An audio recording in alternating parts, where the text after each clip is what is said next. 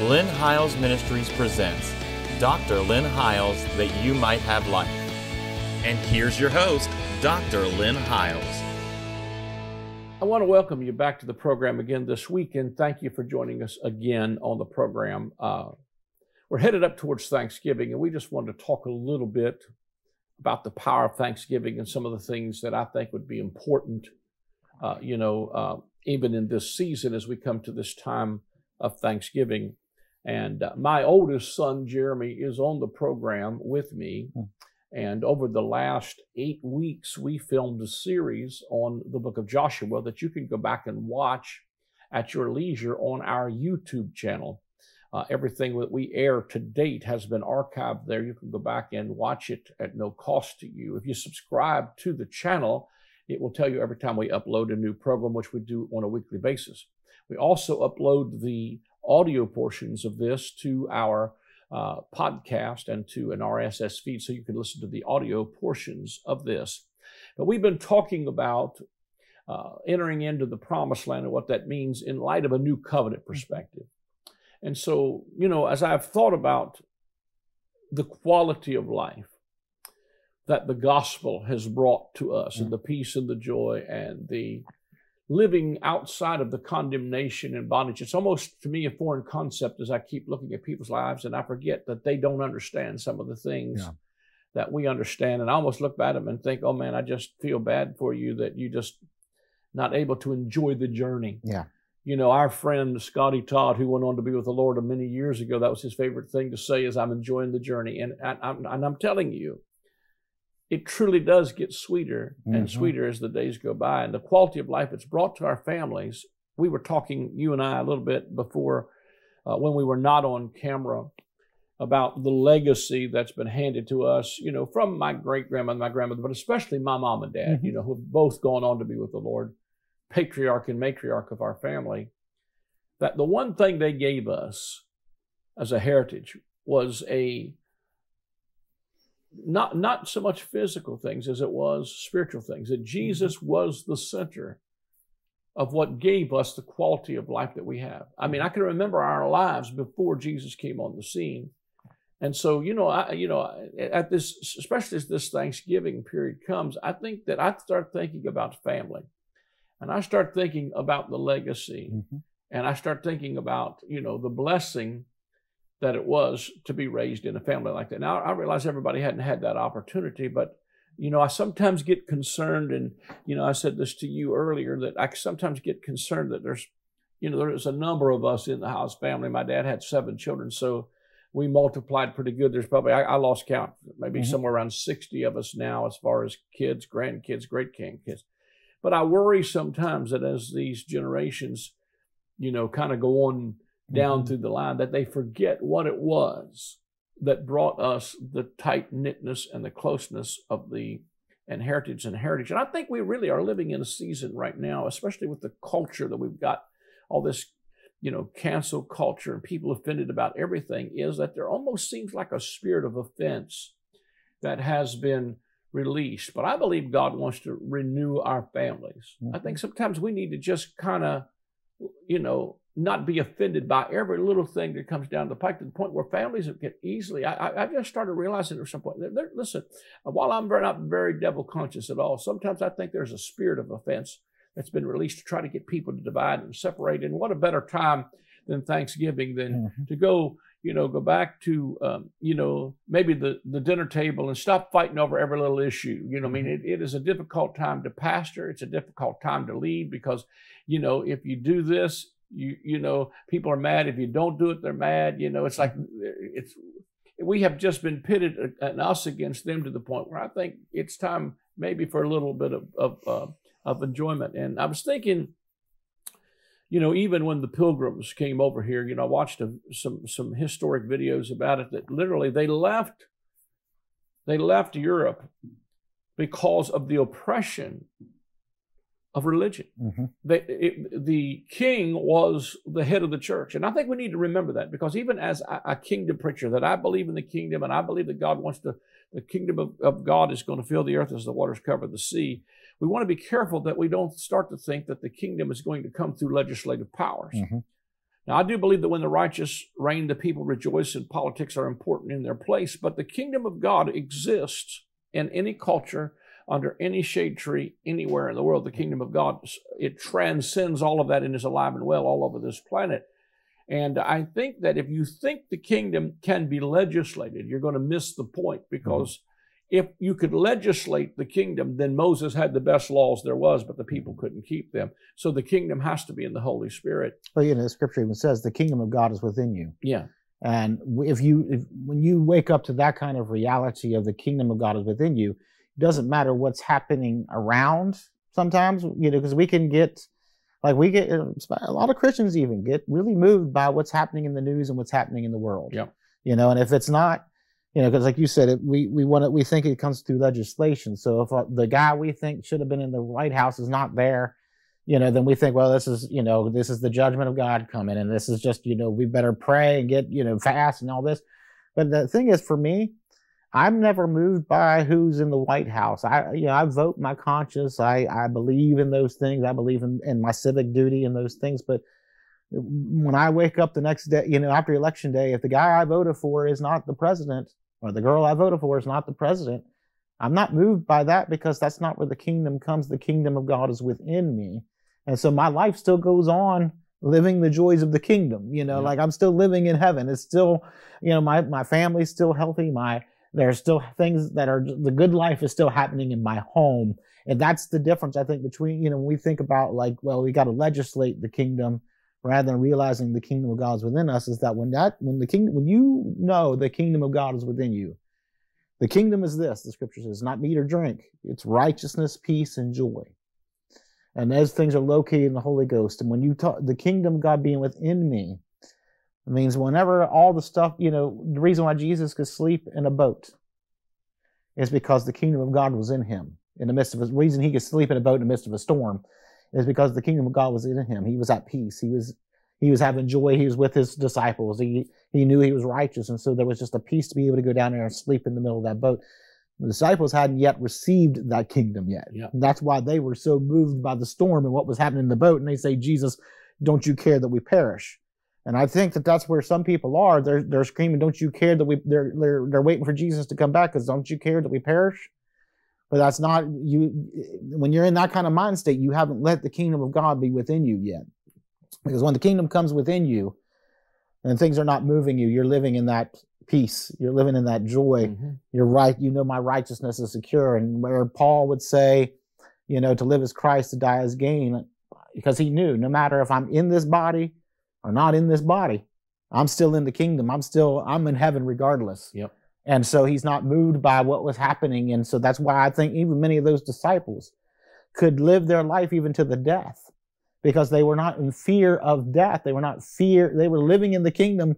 That's why they could praise in prisons. That's why they could, worship God in the midst of being beaten, stoned, and, let down, shipwrecked. All the stuff they went through is because the kingdom of God was really legit inside of them, and they were living in the kingdom. And they were like, you know what, it's still the righteous piece. It's still the best life. And it just gets sweeter and sweeter as the days go by. Yeah. Go ahead. I was just thinking, the power of Thanksgiving as we come into this, season. One of the things that did happen even after they came here in this country is that the first Thanksgiving was the Indians and the Pilgrims sat at the same table. Yep.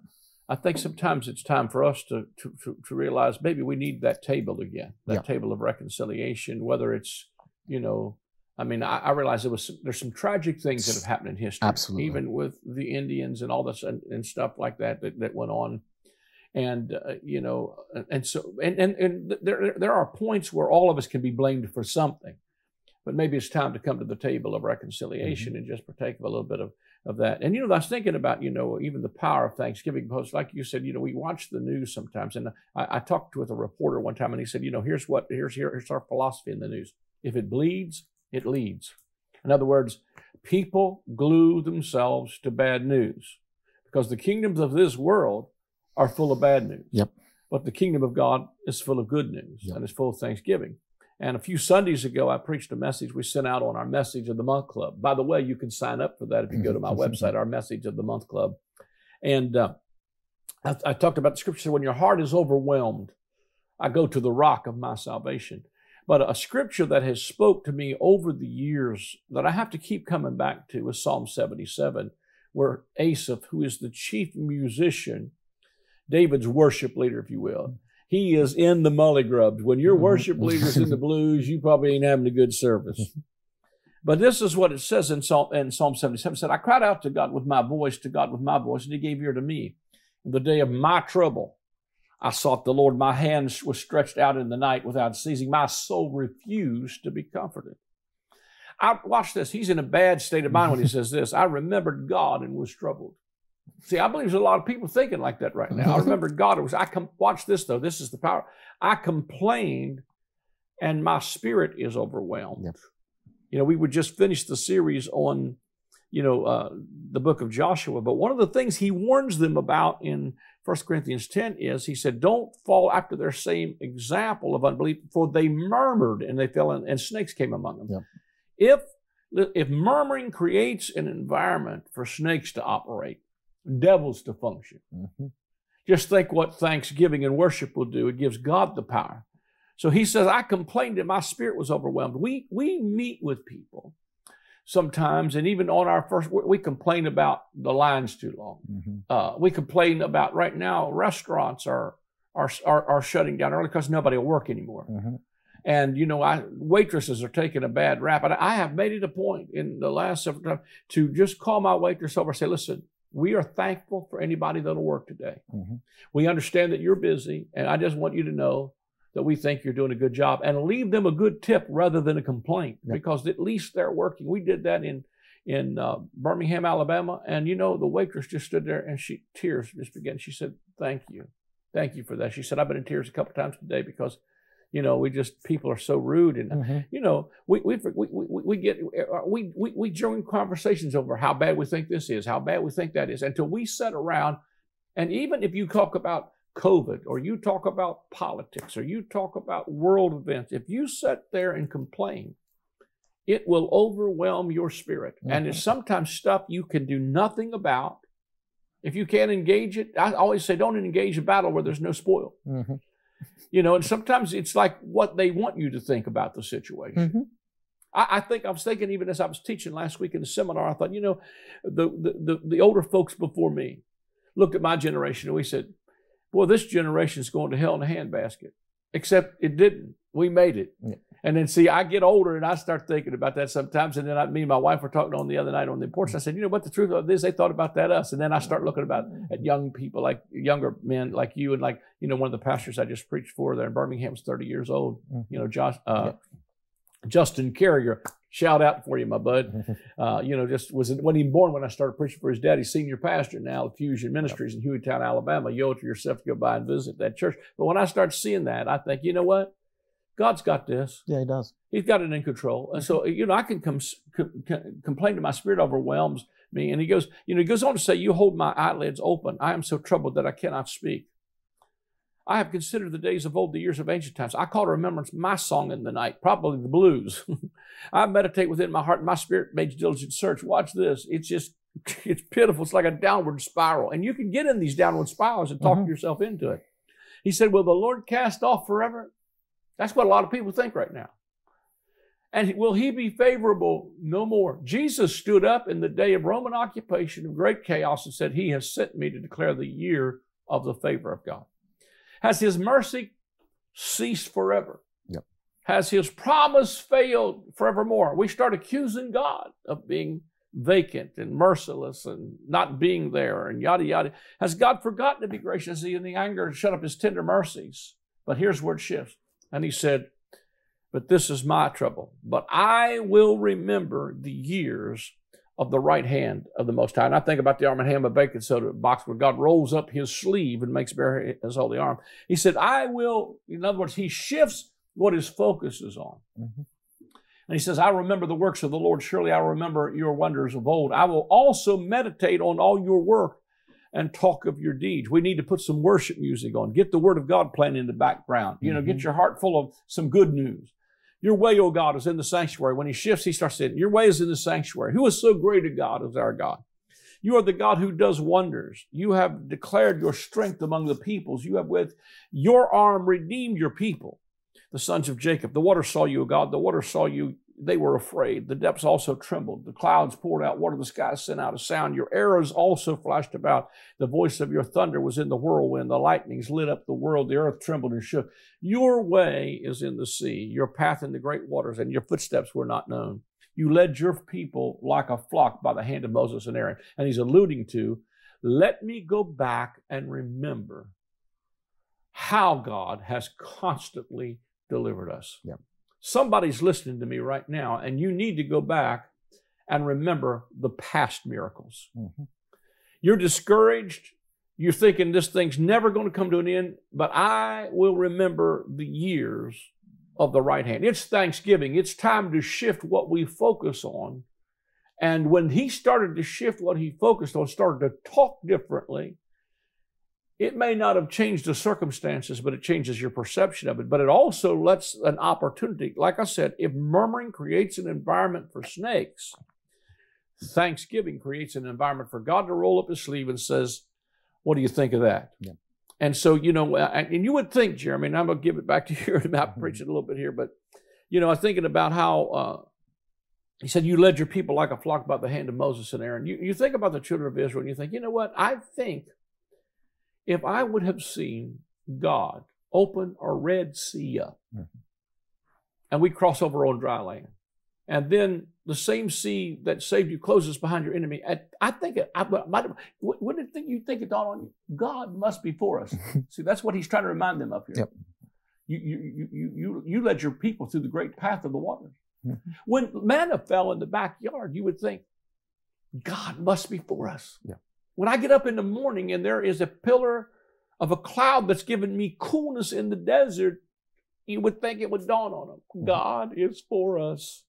When you get to nighttime and a pillar of fire is going up from the tabernacle, you would think it would dawn on them. God must be for us. When you got up every morning and there's fresh manna in the backyard, you'd have to think, God must be for us. How quickly we forget the times God did come through, and we can seemingly only emphasize. I've had to deal with this in my own mind, because as I've handled crises and tragedy through this season, it's almost at times really overwhelmed me. My heart was overwhelmed because I've had to deal with, people's, when you know a lot of people like we do, there's a tragedy somewhere that's always happening. And it seems like when you get in that moment and you're focused right there, it's like God's not doing anything. Where's his miracles at? Well, the truth of it is you got to go back and look at all the times God did come through for us, and let the thankfulness of your heart begin to resurface, where you begin to say, I'm going to remember the years of the right hand of the Most. I'm going to meditate on that. That's what I'm going to put my focus on. And I think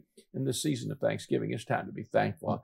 I've talked a long time on this segment. It's funny too, as you think about the children of Israel, and when Joshua, since we've been talking about the book of Joshua for several weeks, is that, when Joshua sends in the two spies to spy out the land the second time, what really changed their mind about the land was not what they saw.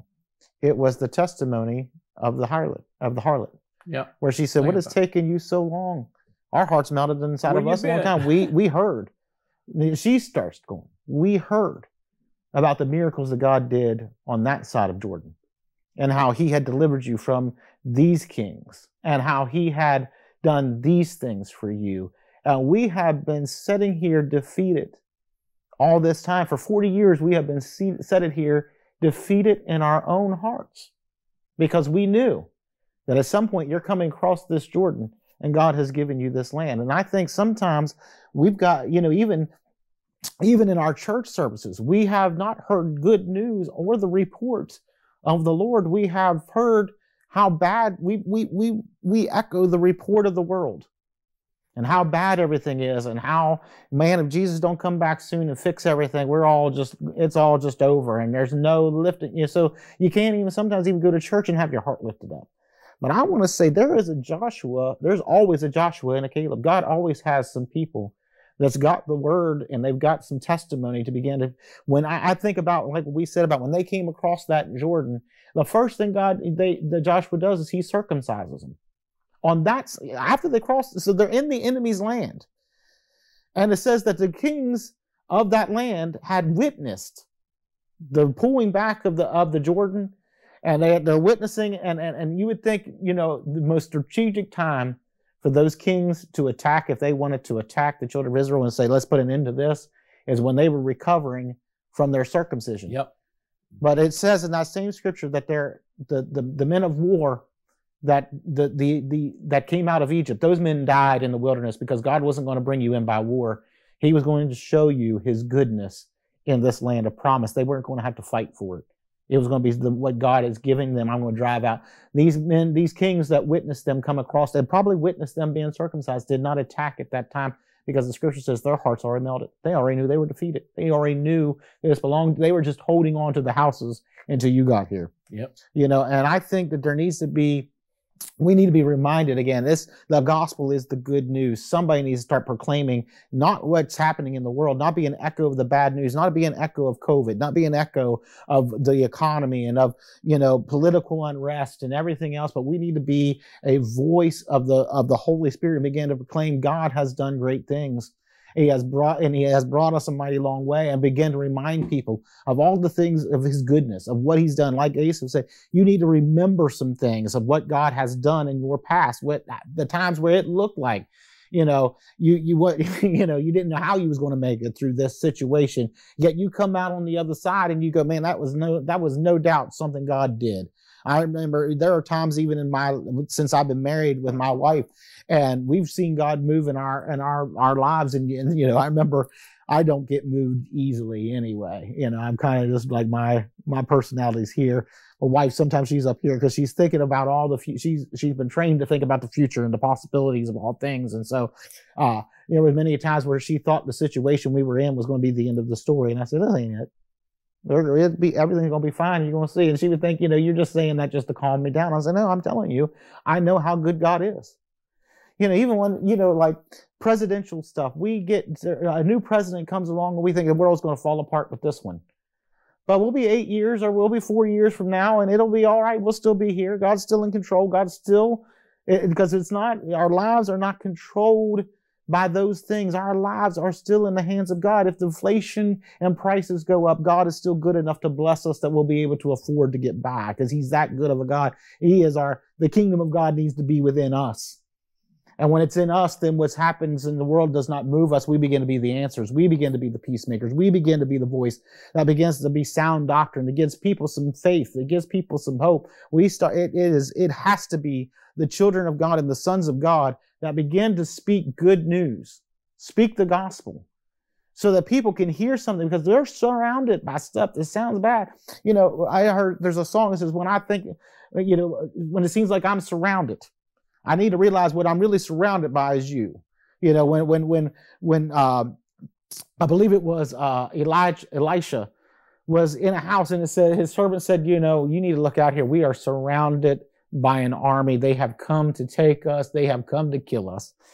And I think Elisha says, you didn't see right. You need to go look again. And when he looked out, he saw the armies of God were surrounding the armies, and there was a bigger army out there that was for them and not against them. And I think we need to start hearing some stories like that begins to remind us of just how good God is, how much he's for us and not against us. When it seems like we're surrounded by problems, there is a bigger God that surrounds the problems and engulfs the problems. Takes our problems away. He's got us. He brings them into a land that's flowing with milk and honey. That's got some abundance to it. And while we think there's an abundance of problems, there is an abundance of heaven that we need to be awakened to and realize, man, the kingdom of God is in us. It's among us. We can have some righteousness because the righteousness issue has been settled by the blood of Jesus. I can have some joy in this life and stop fretting and worrying about everything's going on and start enjoying the journey, enjoying our families, when we got to lockdown and we were all quarantined, people were losing their mind over stuff. I was enjoying it because I was locked up with my family. I like my family. Yeah. I enjoy being around them. I kind of wish sometimes we go back and get a quarantine at least every couple of months just so I could be locked up with them people again. I love being around them. I have a good time with my family. I've got some joy in my house. I've got some peace in my house. And the reason why is because the kingdom of God is operating in my house. We turned off the news. I started turning off Facebook because those things are become thieves to people's really peace of mind. It's why we have become divided, why we're fighting people, because we read something on Facebook that ain't even true half the time. And then we blow it out of proportion instead of putting our focus on the things that God is doing in the midst of what can be bad. I mean, God, if you don't like the president, stop complaining about him, pray for him. Yep. Because all it takes is an encounter with the Holy Ghost that turns this country around completely and changes the world. It just takes the power of the Holy Spirit just operating in the kingdom coming within us and giving thanks for it. Yeah. Well, there's power in thankfulness, you know, and that's the whole thing. I mean, all through the scriptures, there's such power in praise. You know, when you see David, who wrote Psalm after Psalm after Psalm, and, you know, for the Lord is good, for his mercy endures forever.